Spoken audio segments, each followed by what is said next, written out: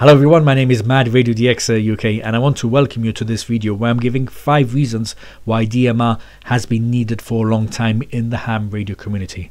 Now what it is that I've had comments on my videos from people saying, doing DMR is doing contacts through the internet, and I suppose it's like them saying, they don't consider DMR as real ham radio.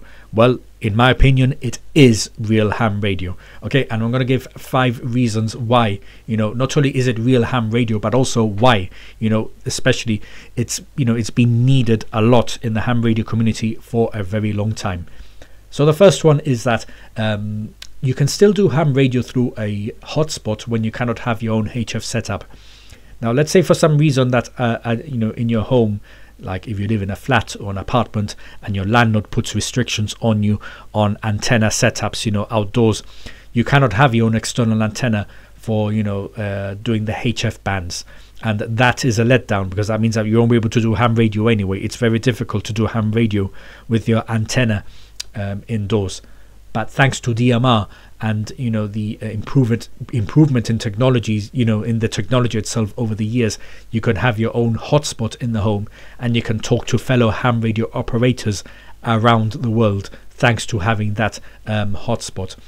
And yeah, it is a savior, especially for those that you live in a flat or apartment, you're a ham radio operator, you want to do ham radio, but you just cannot do it through the HF bands. Well, DMR is your answer, and DMR is great because me doing it, I really enjoy it. And if for example you cannot do HF ham radio where you're living at the moment, consider doing DMR and getting your own hotspot. The second reason DMR has been needed for a long time in the ham radio community is that you can still do ham radio through a hotspot when you don't have access to a DMR repeater. Now what it is that for example, not only DMR but on the FM, when you're on the 2-meter band, for example, talking in narrow FM mode, you sometimes have the help of an FM repeater to talk to people further away than you can reach with your own setup. And DMR is the same as well. For example, here in the UK, they're normally on the 70 centimeter bands, the DMR repeaters.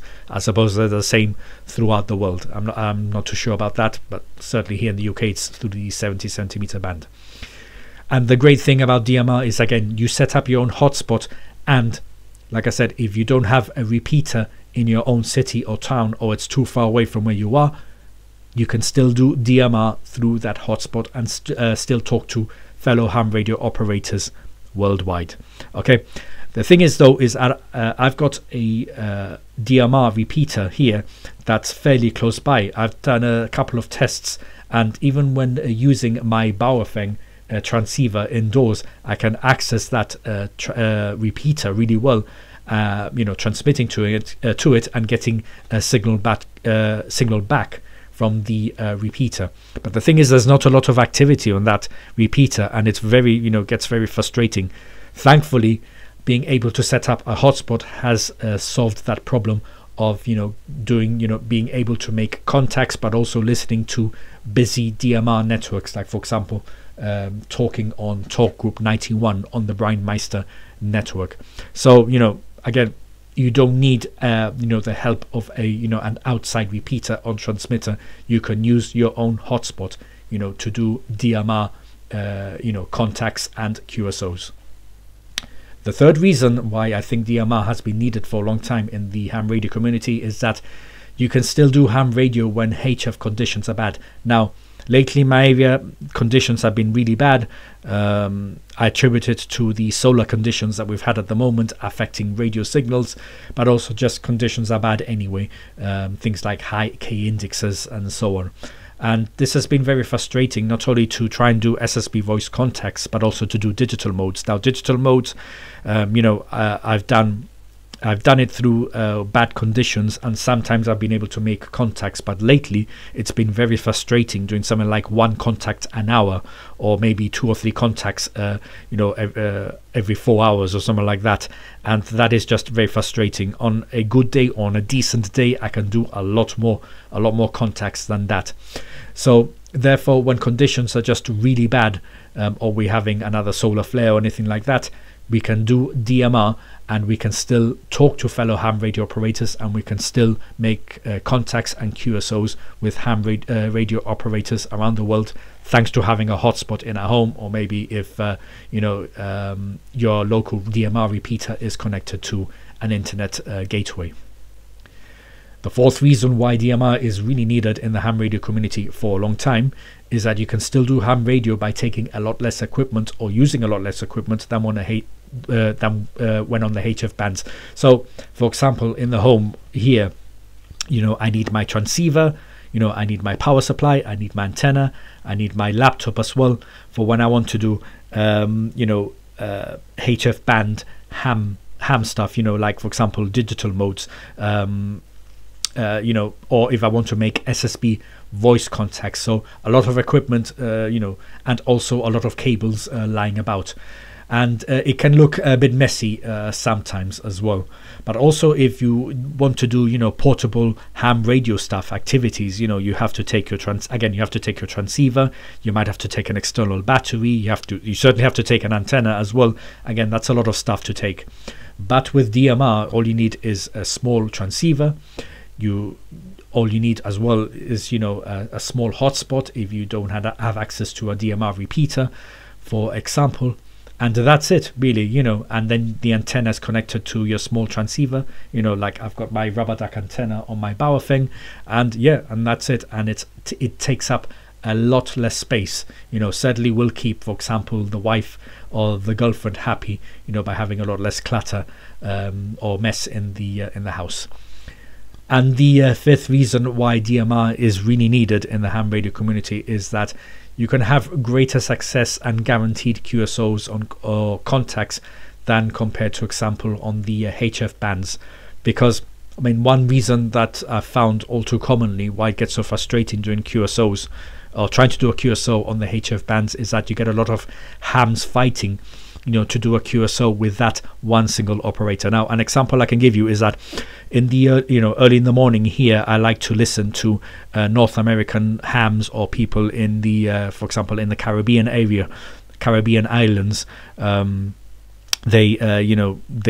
usually do contacts to ham radio operators here in Europe, and I like listening because I like to listen, to hear which one of the operators is is speaking mostly to ham radio operators here in Europe, and at that time it's the best time to receive those the ham radio operators on the other side of the Atlantic.